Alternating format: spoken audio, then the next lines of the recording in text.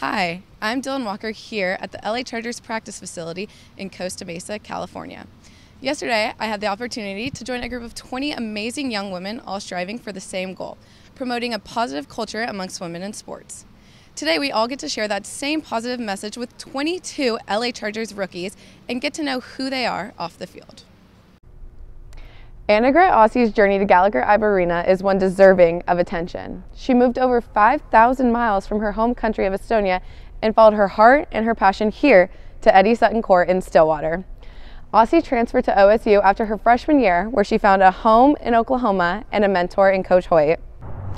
Oklahoma State will be one of 16 teams traveling west in July as the Big 12 announced its football media days will be held in Las Vegas, Nevada this year. Taking place at Allegiant Stadium, Big 12 Commissioner Brett Yormark looks to merge entertainment and Big 12 football. What better place to do that than the entertainment capital of the world? JC Hoyt closed out her inaugural season with Cowgirl basketball on a high note, but the schedule they have set for this year will certainly be a challenge. Throughout non-conference play, OSU will face hefty Power 5 competitors. The Cowgirls face top-ranked opponents including Colorado, who's in the top 25, Ohio State, who's in the top 5, Oregon, and Penn State. Hoyt's goal with the non-conference schedule is to give the team ample amount of competition before Big 12 play starts. No doubt about it, we are going to be battle-tested and really know what we're made of when we get to conference. With a new season means a new team, and a new team means new specialties. For the Cowgirls, that means a fresh playing style. Last season, the Cowgirls favored an offensive mentality, which led them to the NCAA tournament in a 21-12 record. However, this year, they find themselves to be stronger in the backcourt. Senior forward Lior Garzon served as a dominant offender for the Cowgirls last season. As the second leading scorer, Garzon sank 83 pointers to set the school's single-season record and averaged 10.8 points per game. She emphasized how crucial it is to have a good defense in order to promote a strong offense. I think this team is more about pressure the ball and put a lot of focus on the defense side than the offense, and we just think that's going to help our offense to be better and more flowing. So yeah, we definitely focus on the defensive side right now. A lot of changes were made to the roster coming into this season. Chandler Prater, junior point guard, left the Jayhawk nest to ride with the Cowgirls. Last season, Prater was the second highest rebounder for Kansas, having 33 starts and seeing action in 35 games. However, Prater emphasizes how she wants to be a part of a program that promotes camaraderie while also boosting competition. I think about the energy that we bring during practices, how everybody's enjoying themselves during preseason running practices. That's not usual. So I just get a feeling that everyone's going to work hard, we're going to be locked in, and we're going to have a lot of fun. For the Poke Report, I'm Dylan Walker. Hi, everyone. Oklahoma State needs 3 wins to reach the Women's College World Series final. The Cowgirls facing Tennessee first to see who goes on to play Florida State.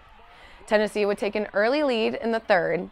Riley West hits this single to left that will score the second run of the inning for the Lady Vols.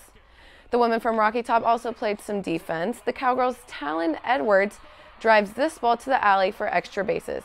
Michaela Ward tries to score, but she's thrown out at the plate. The Cowgirls claim interference on the play, but the call stands. Down 3-0 in the 6th, senior Morgan Wynn powers this pitch over the left field wall. That cuts the margin to 3-1, but that's all the closer the Cowgirls will get. Taylor Tuck is caught looking for strike 3 to end the game.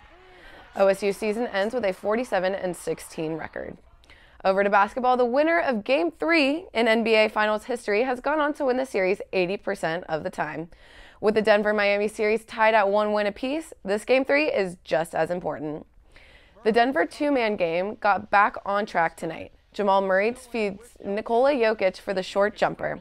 Then it's the Joker starting the play that ends with Murray's circus shot from 3. Murray and Jokic each record triple doubles and combine for 66 points. Heat trying to stay close. Bam Adebayo with the follow slam for 2 of his 22 points. But Denver outscores Miami by 9 in the third quarter to break it open in the fourth. Former KU star Christian Braun comes up with the steal and the slam. Nuggets up big. Denver's win gives them a 2-1 lead. Game 4 of the series is Friday. Over to baseball, the Texas Rangers have been one of Major League Baseball's biggest surprises. The Rangers going for number 40 win tonight against the Cardinals Under the roof at Globe Life, the Redbirds jump out to an early lead.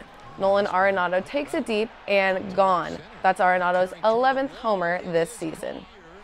In the third, Nathaniel Lowe hits this pitch towards the bullpen, and it's not coming back.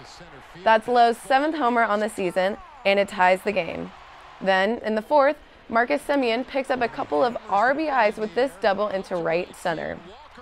The Cardinals' defense messes up the relay that allows another Texas run to cross the plate. It's now 5-2 Rangers. Texas holds on for a win. That's 11 victories in the last 13 games for the home team. Despite the Rangers' hot streak, the Astros are staying close in the American League West race. Houston playing at Toronto tonight. The Astros go ahead 1-0 on this Mauricio Dubon leadoff homer off Kevin Gausman, but that's Houston's only run of the night, with Gausman allowing only 4 hits while striking out 13.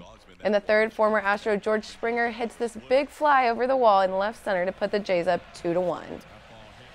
That's Springer's 9th homer this season. Next inning, and it's Toronto's Dalton Varsho going yard, making it 3-1 Blue Jays. Houston starter Hunter Brown gives up 3 homers, taking the loss. The two teams close out their series tomorrow. And that's sports. We'll be right back.